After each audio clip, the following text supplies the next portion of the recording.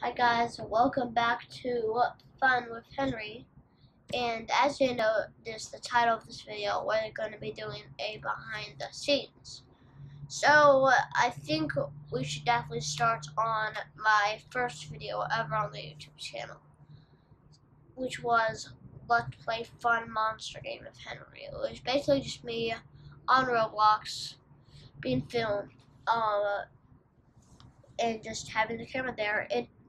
The experience, I thought, wasn't usually like too much difference than just playing a video game without the camera on.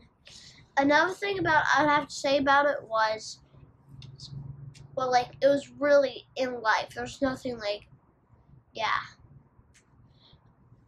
It just really felt like any other time I would be playing any video game. There wasn't really a big difference between just playing the video game and filming a YouTube video playing the video game for that one.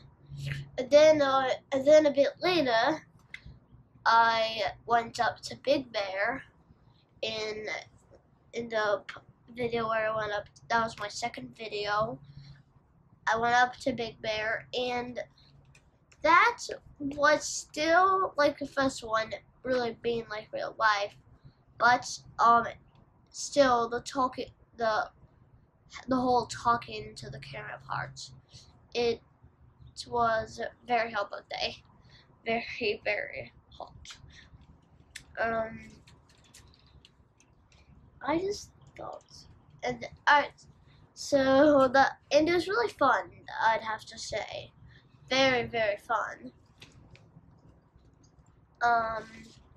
And then there was my third video that I was making. When I made that video, I was just started liking to cook, and I still like that today. Well,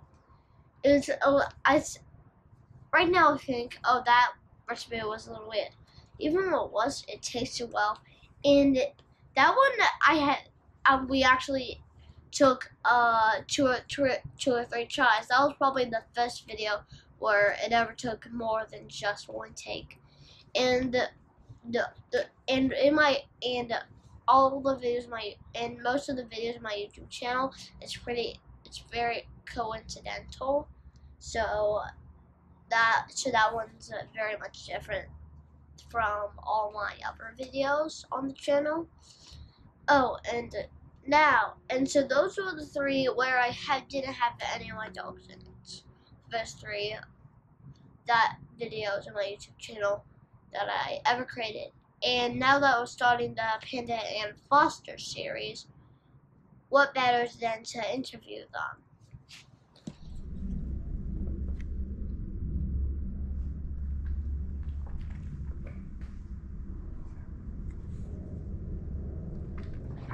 Well said, dogs. Well, very well said. Today is also Panda's birthday, so very happy birthday, Panda. And so now the first video, which basically just the dogs looking at the camera, and I was just saying things. Even though the making wasn't really too good, I feel like the words I said there really made the video. If I if those words were not very good, I doubt it would have got as many views as my other videos. Then there was the second one where they were having the rates, and I thought, yeah, and why I kind of thought that idea was because really I just thought, oh, let's just have a competition of the two dogs. And the results were actually very surprising to me. It was fun. Then they're going on to the third one, which I think, oh yeah, I remember now. It was when we went on a walk, and the video's name was A Pointless Walk. It's kind of funny, but to me it was pretty funny.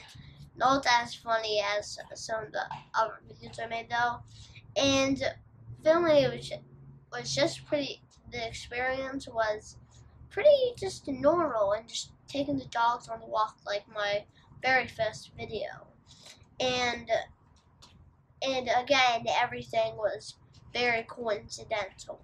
That's what most of my videos are like, yeah.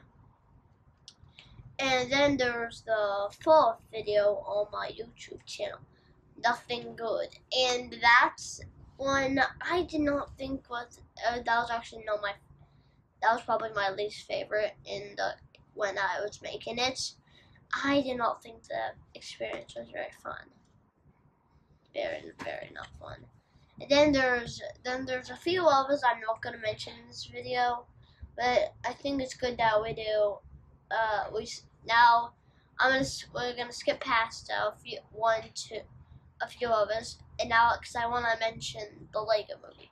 That was probably the first idea I had that was not just talking to the dogs, and that one was a little weird. I gotta admit that one. The creating that was not like bad. I just thought it was a little weird, and I expected the creating actually to be more fun than it really was.